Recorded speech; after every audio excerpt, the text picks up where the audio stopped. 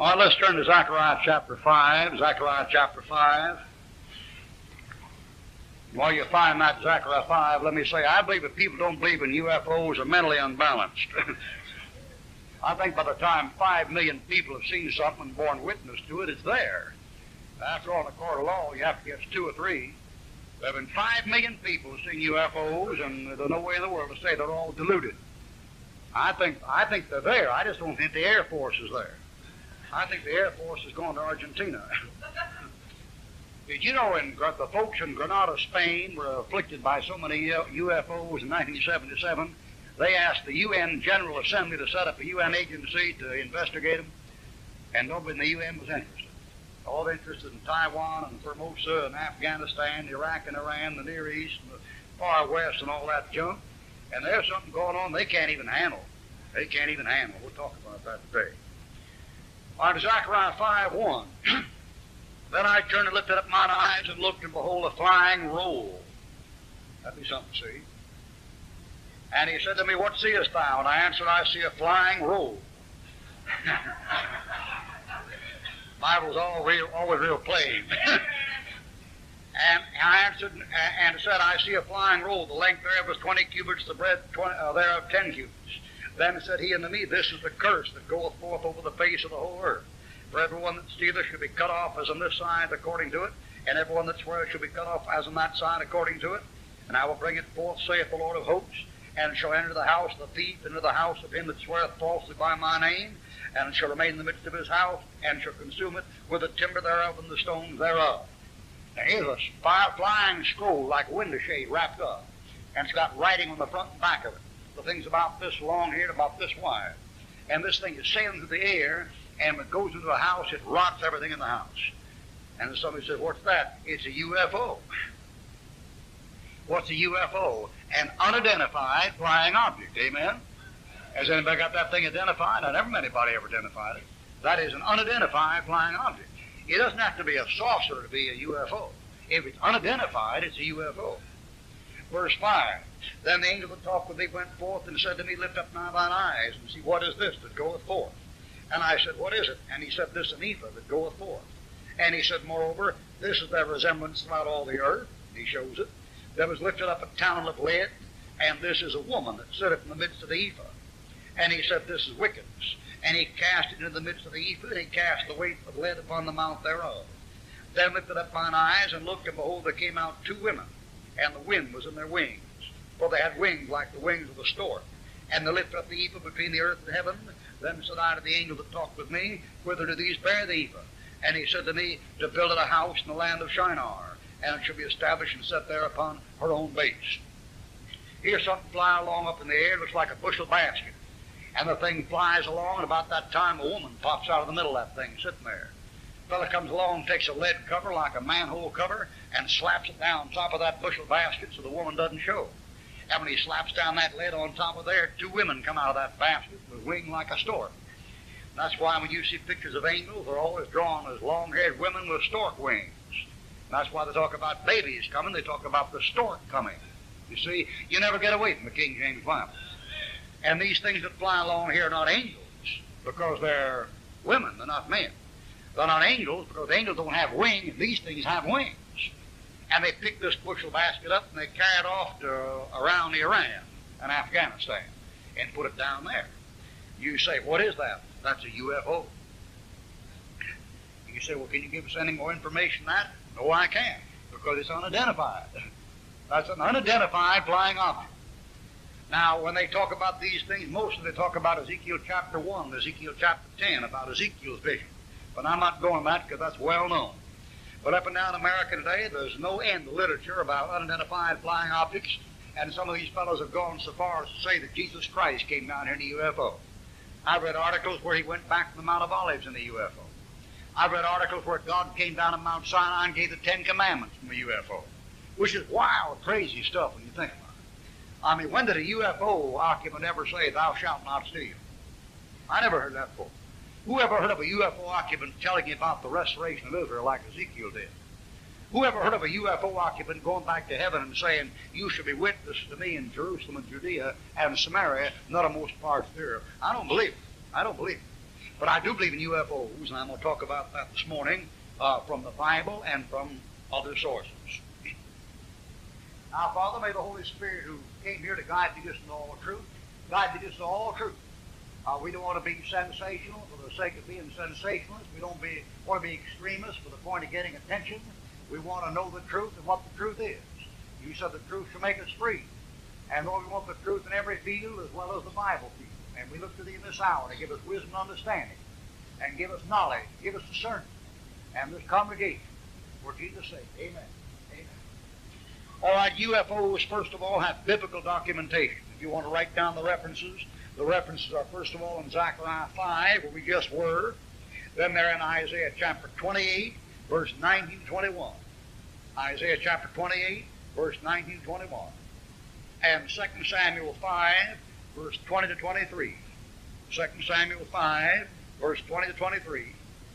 And Ezekiel chapter 1 to Ezekiel chapter 10. There's no new thing under the sun. And if it's up there, it's in the Bible. It's in here. If the thing is there, it'll show up here. I have no sympathy at all. These folks keep alibying away UFOs like they don't exist. I know they exist. I don't think some seagull is flying around at night with a flashlight in his mouth. All the stuff people are saying. One of these famous scientists, he said, sometimes I think we're alone in the universe, and sometimes I think we're not. And either way, the thought is terrifying. It doesn't terrify me. I know we're not alone in the universe. I'm not even alone here on the ground. I've got the Lord with me. Now, I'm not worried about something from outer space, because I'm going up before He comes down. But they have biblical documentation. All right, they have historical documentation. I'll be as brief as possible. Pliny the Elder in the Naturalist Historia, Natural History, writes about them. Seneca in his Questiononium Naturarum, Questions of Nature, writes about them. Before the time of Christ, Julian wrote about them. After the time of Christ, Tito Livio, Renato Gatto, Roberto Pinato, Herodian the Syrian, 170 A.D., and when these people write about UFOs, they call them fireballs, or they call them suns or moons. And when Jerusalem was destroyed in 70 A.D., there were fireballs and suns and moons all around that thing. Whatever UFOs are, they've been around for centuries and centuries and centuries and centuries. In Plutarch's Life, the Life of Caesar, 200 A.D., you'll find a reference to UFOs. In Bede's Historia Ecclesiastica Gentis Anglorium, the history of the Gentile Church, the English Church, 900 A.D., you find a reference. Gregory of Tours' Historia Francorum, History of France, has a reference to them. In 810, Vita Caroli by Alcivan has a reference to them. If you have a copy of Shakespeare, when you go home, get out your Shakespeare and look in Henry VI, Act 3. And Henry VI, Act 3 is a UFO. If you can get a hold of a copy of Columbus' Diary, when Christopher Columbus came to America at 10 p.m., October the 11th, 1492, is an entry in the ship's log on a UFO. And when Columbus sails for America, he sails right into the center of the Bermuda Triangle. That's where he comes. When that old boy leaves and finds that passage, he is guided man, and he lands right in the middle of it. Jose Bonilla was the first man to photograph UFOs. I've got his photograph at home, taken in 1883, August the 12th. The photograph shows 150 flying cigars. I mean, those things are shaped just like stogies. And there's 150 of them in a row, and they're in perfect formation. They don't have any rough edges. It's not a cloud formation, not a cloud bank. It's something. Do you realize after 1883 they began to build dirigibles? And they built them shaped just like a cigar. Whatever those things were, they can move faster than an airplane can move now. 1883. I have at home almost 200 photographs of UFOs. I guess about half of them are faked. Suppose half of them are fake. What you going to do with the other half? I've got photographs of UFOs from Japan, New Zealand, Australia, China, Czechoslovakia, Germany, Bulgaria, Russia, Sweden, Norway, Argentina, Brazil, anywhere on this earth, you name it. Somebody got a photograph of a UFO. If you have John Wesley's journal, you'll find a reference to a UFO in John Wesley's journal. And it's represented as something that comes out of the water and spins and travels out across the land over there in North Ireland. UFO has been around. They've been documented in history. That isn't all. They not only have biblical documentation and historical documentation, they have experimental documentation. By that I mean UFOs have been seen, they've been tracked, they've been photographed, they've been entered, they've been chased, they've been shot at, they've been collided with. Now, when you watch a UFO show, all you see is some stupid little thing Hollywood put out, you know, third encounters of the Frankenstein kind, all that. Or else you see somebody with a required reporter giving somebody a microphone, and they say, well, I was out there in the backyard putting them along, and I saw this here thing come down the field. But it isn't like that. It isn't like that. You know who's seen UFOs? 11 Air Force observers, captains, majors, and colonels. 6 naval observers, captains, commanders, lieutenant commanders. 4 Marine Corps officers, majors, and captains. 5 Army observers. 14 scientists and engineers. 40 airline pilots. The President of the United States and the Secretary of the Navy. Fellow doesn't believe in UFOs, something's wrong. They're mentally unbalanced. These fellows are aerial spotters. These aren't just Navy or Air Corps men. These are Air Force aerial observers. And they all crazy? You know, I've been around for a good while, and I've observed some things that, I mean, the news doesn't get in the paper. Did you know something? I've been flying since 1946. That's, 33, 35 years, something like that in there, or longer than that. And when I first began to fly, Pensacola was a cardboard shack, man. And you take Atlanta was a plywood shack, and there weren't any jets. There weren't any turboprops that were left over DC-5s and 7s from World War II. When I first began to fly, that thing was just a big plywood runway with a bunch of light bulbs screwed in the top of the thing. And something like for 20 years I'd fly those planes, they'd say, on the takeoff and the landing, fasten your seatbelt. And as soon as you're in there, you could take your seatbelt off. And if they're expecting turbulence, they say, we're expecting some turbulence up here, fasten your seatbelt. I've ridden the Bucking Broncos, Piedmont Airlines, and Mohawk, and Allegheny, and Lake Central, and North Central, and Texarkana, and those little old DC-1s, and ridden those things, and you never had to fasten your seatbelt unless you landed taken off, unless you went through a thunderhead someplace. You know what happened? Long about 1964, 65, someplace, and you got... I mean, I know. I've been up so very long, man, I sprouted wings. I'd go through that thing. I could, if you want to get a plane in Atlanta, I'll take you there and put you on the thing. You don't have to look at the signboard. You take about 1964 or 65, I got in that plane, and he said, for your convenience, please keep your seatbelt fastened while you're seated. Well, now, isn't that a dumb thing to tell somebody? Your convenience to keep, is conveniently strapped in like you're in a cage all the time you're flying? How's that for your convenience? Whatever the guy says for your convenience is for his. You better learn that. There's some of these cards saying don't fold, mutilate, or, or bend. I fold them and send them back and say for your convenience. It's folded. Now listen, you know why that fellow said keep in that seat? Because about a year before they began to do that, a plane injured 17 passengers doing a flip trying to get out of the way of a UFO. Commercial airline. Passengers thrown all over the plane. Now, every year for 15 years, you know what they say? Well, I've been in a jet stream, 35,000 feet. And the guy says, in case of turbulence, come on, man. That thing is flying smoother than a Greyhound bus. That thing up there, 36,000 feet, is just going like that. What do you got your seat buckle fastened for? You know what the trouble is? That airline pilot is bugged, boy. He's got the jitters. How many of them? 40 of them. 40 of them. 40 commercial airline pilots on TWA, Eastern American Pan Am, have seen UFOs. You tell me they're not there? They've been seen. They've been photographed. They've been shot at. In January 1975, a squadron of UFOs over a half the length of Japan paraded around. Everybody watched them. People saw them in cities 700 miles apart. Nothing appeared in radar, although there were 500 telephone calls about it and jammed switchboards, about 20 objects flying in formation, and the central control room of Tokyo's Meteorological Bureau near the airport. The fellow put the radar on all 20 of them, and the radar wouldn't pick up nothing. You can see what you can't pick up on radar. The Air Force Base at Duluth, Minnesota, tracked 10 of them flying in a V formation, July of 65, at 9,000 miles an hour. There isn't any question about them being there. They've been seen, they've been photographed, they've been shot at, they've been tracked, they've been hit. There isn't any question about them being there. Man doesn't believe in there is mentally sick, ought to go to the nut house. I have back in my library, I have 47 books on UFOs. 47.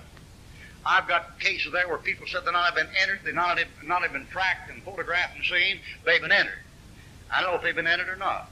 There's a fellow up in Nebraska named Shermer, and Shermer claims he was on one, and they told him how the thing operated. They said it was built out of magnesium. Said it operated in magnesium. And he said this. He said the way that thing took corners so fast at 2,000 miles an hour was real simple. He said it was an outside disc rotating like this, and an inside disc that could rotate the same way at the same speed, or the same way at a different speed, or rotate opposite at the same speed, or opposite at a different speed.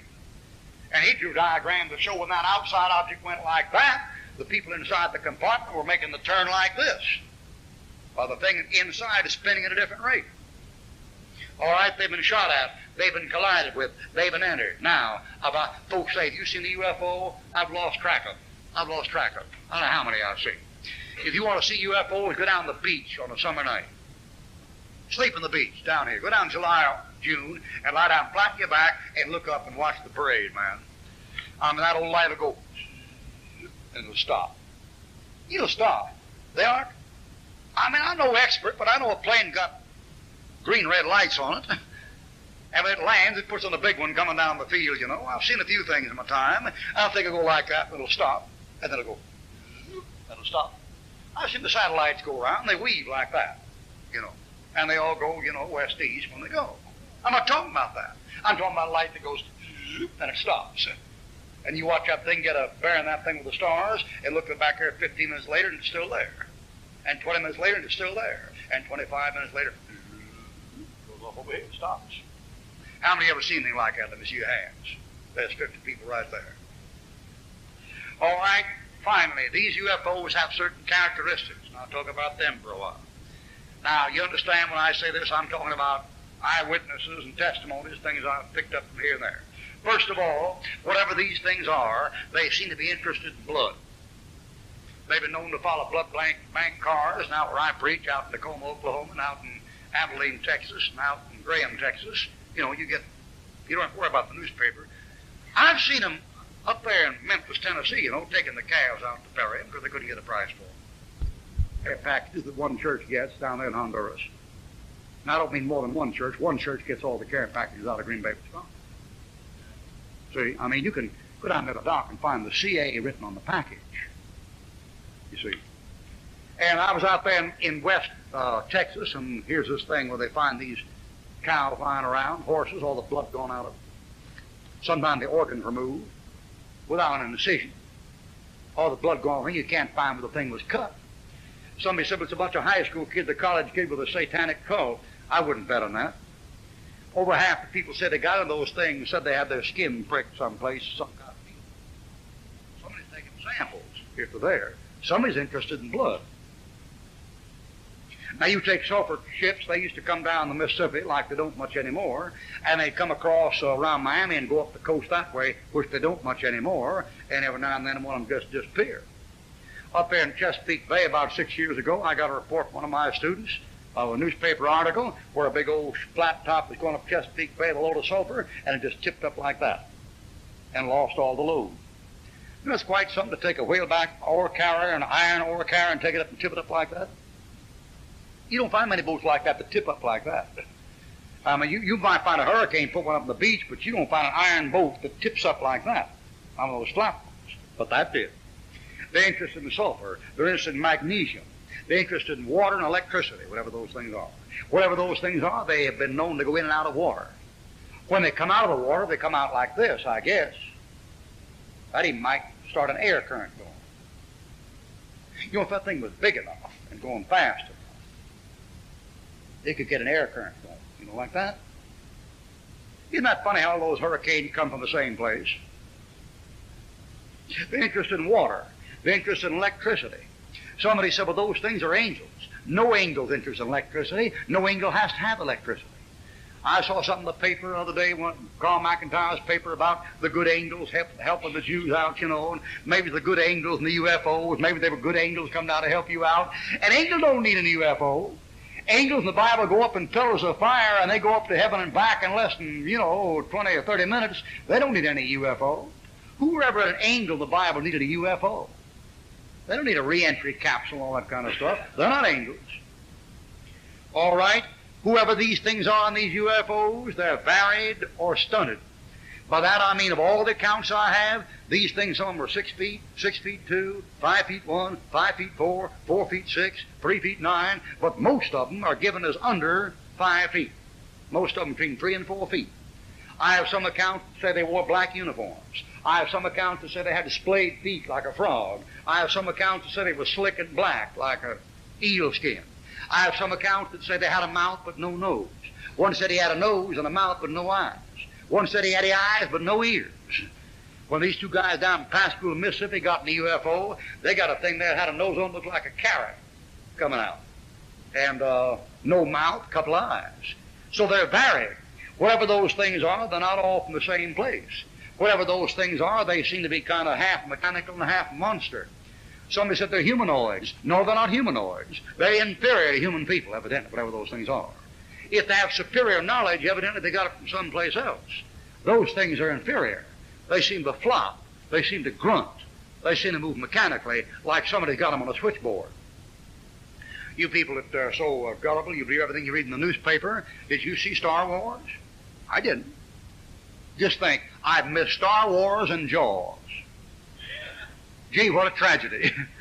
You know what you had in Star Wars? You had a man going on like this. And right behind the man, there was a machine just like a man coming on right behind.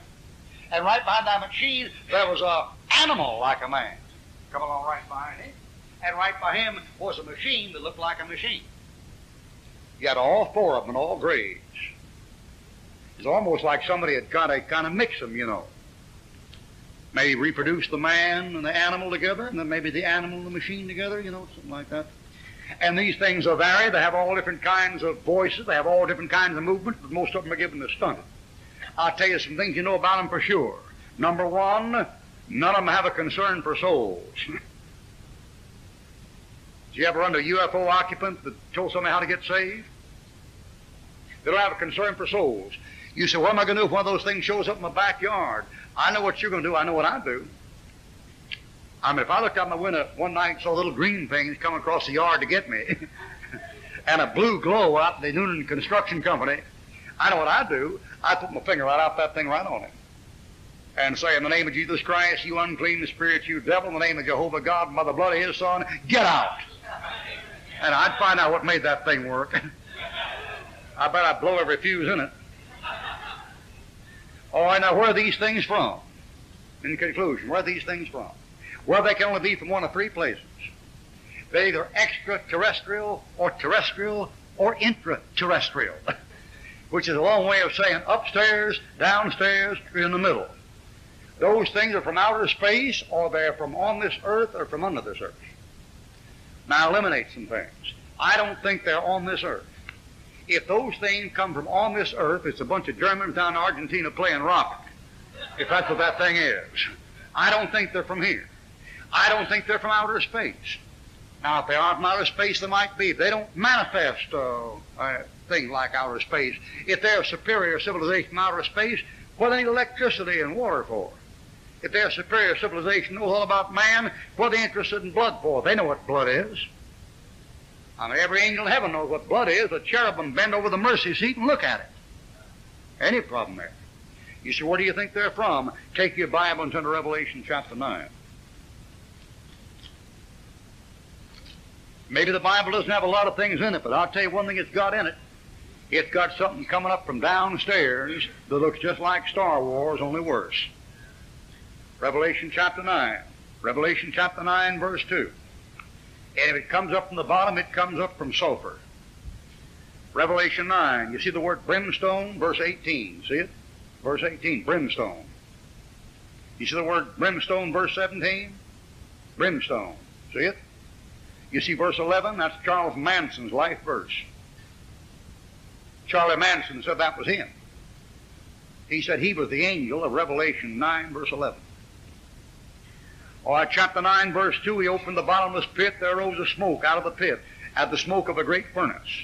What comes out? Verse 3, locusts. But my, what locusts? Verse 7, they looked like horses. They had faces like men. They had hair like women. They had teeth like lions. And they had wings. winged horses that look like men, women, and lions. You know what those are? They're monsters. Those things are mutations. They're deformed. Those things are monstrosities. What the devil is getting you ready for is to receive the monsters. You got your happy little monsters Saturday morning on TV. You got the monsters. You live in a day and age when for 20 years they've been getting you ready and preparing you to receive something that's ugly and terrible as something beautiful. It's perversion. They're teaching you if something is twisted and terrible, it's beautiful. It's not. You know what they're teaching now? They're teaching these colleges as kind of an upsurge. There has to be a place where the animal line breaks down here, and then an outside force comes in and lifts it up to here. It's a dead lift at each start. You know what they're doing? They're shooting out rockets. They're going up to Jupiter, going up to Venus, going up to the moon, going up to Mars. You know what they're trying to find out? They're going to try, what was this outside force that came in and got this thing going? Now, wouldn't that be something?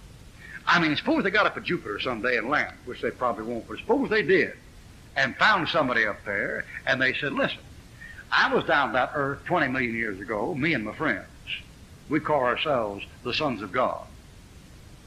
And we were the people that got you out of the animal stage and got you over the gap. Well, you'd have to worship them. They'd be your creator. And they'd create you by a physical act of procreation.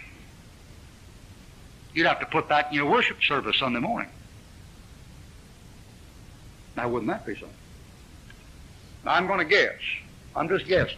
If I was going to guess, this is what you call an uneducated guess. If I was going to guess, I would guess about the time of Noah's flood there were sons of God down here. And I would guess the Lord had a purpose in killing all those animals.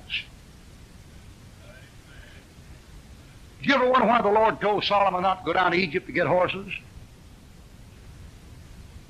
Seemed like a dumb thing, fella. You ever wonder why the Lord had old David take all those horses of the Syrians and cut their ham hocks so they couldn't walk? That's a terrible way to treat horses. You ever wonder about that? Let me tell you something, brother. This book here is the foundation of the universe. If there's a problem anywhere, it'll be right in here. And there'll be a solution for it. Right in there. You know what I think? I think when those fallen angels came down, all kinds of things went wrong. I think all flesh corrupted its way upon the earth. Not just man. And the Lord drowned a whole bunch out. I think about that time somebody found a way to get off this place temporarily. Or get under it temporarily. And whatever it was, wasn't just human flesh, they all drowned. And whatever it was, wasn't just animal flesh in whose nostrils was the breath of life. Whatever it was monstrosity, mutation. I think they've been around for a long time. I'll tell you something else. I think they're coming back again. You say, what's the solution? What's the solution? Don't be here when they come. Folks say, how soon is this stuff going to start? I don't know how soon it's going to start. But I know if they land and take over, every Bible believer in the world, his name's going to be mud with a capital M. Now, if I were you, I'd stay prayed up, stay in fellowship with the Lord. And if I were you and I wasn't saved, I would get saved or walked out that door this morning. Now, we're going to stand to be dismissed in prayer. I'm not going to give an invitation this morning. I'm just going to put this on you and turn you loose. Like you used to say in the old radio programs, good night and pleasant dreams. They're there. Listen. It isn't just elect angels, 1 Timothy. Not just fallen angels, Revelation 12. It's principalities, powers, the rulers of darkness of this world, spiritual wickedness in high places. There are 4 things up there besides angels and demons. There are 4 more different kinds. And they operate up there. All right, let's stand for prayer. Now, I'm just guessing now. I haven't guessed much there. That's all pretty straight. So I'm just guessing now. Maybe one of these days and nights, let's suppose tonight. Suppose tonight, say in about 3 minutes would be good. 2 minutes would be even better. And suppose about now, bam, there's a light out there and that glass goes flying and you hear, da-da-da-da-da-da. I mean, the sound of a trumpet. It probably, dun-dun-dun-dun-dun-dun-dun-dun-dun, you know, or maybe, and you hear that thing go like that. You hear that thing go like that, and then you hear a voice say, he'll call his own sheep by name. Pete Ruckman, come up hither. Whoosh, I'm going, man. And about the time we sail out, over there at Rome comes down the prettiest UFO you ever saw. Nothing like scientific progress. Hey, Darwin, nobody. And that thing comes down there. Nothing like college education, you dumb monkey man. And out of that door opens up like that, and a gorgeous figure steps out there. He might even be 13 feet tall, man. I mean, they were giants in the earth in those days. I mean, Superman got to show up. And he'll step out of there, that place, boy, and that mob in Rome, they gathered out there, putting their beads and flipping their flops and all this kind of stuff. And, it's a vision of Mary, Hail, Fatty, Fatima, and all that bunch. And about that door open like that, and he'll step out of there and say, peace be unto you. Behold, as I myself, for a spirit hath not flesh and bones, as ye see ye have. And there's the spear thrust right there, and there's the stigmata. I mean, every 10 years they've got something in church, and their church professes to have them. They're the wounds right there. And that bunch of deluded, fanatical, papist idiots will say, I never had the right church! And about that time he'll step down and say, we've removed these people of planet X, and you'll be the next to go. In the meantime, I've come back to bring peace on earth from outer space. And the signs will say, I knew it, there were people on the planet, I knew it. And he'll stand up and say, I am the Christ, and all the dumb, stupid Jehovah Witnesses, and all the dumb, stupid Seventh-day Adventists, and all you dumb, stupid Presbyterians, you dumb, God-defying, Bible-rejecting humanists that knew Christ was coming back but weren't saved will say, it's the Lord, He's come back. And you'll be damned. The Bible said God will send them strong delusion. That Indian will take one look and say, good, now we get country back. Yeah, man. And all those natives out there in Africa, New Guinea, they've been waiting for the gods to show up, will say, that's him, I told you we were right. And the whole world will go after him. And he'll be the devil.